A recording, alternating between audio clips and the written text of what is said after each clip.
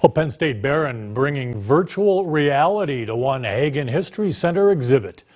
Two Behrend professors using their technology to bring Commodore Oliver Hazard Perry's telescope to life. With the use of several tools, the professors were able to scan the telescope and virtually create it, allowing visitors to zoom in and read the inscriptions and view Lake Erie through it. This new feature gives younger visitors a chance to be more hands-on with history. So this gives them the opportunity to take a close-up look at that telescope and see the engravings on it and move it around, and then along with that we have other features such as the documents that we have in our collection. A contract is being finished up to work together on 5 more exhibits at the Hagen History Center next spring.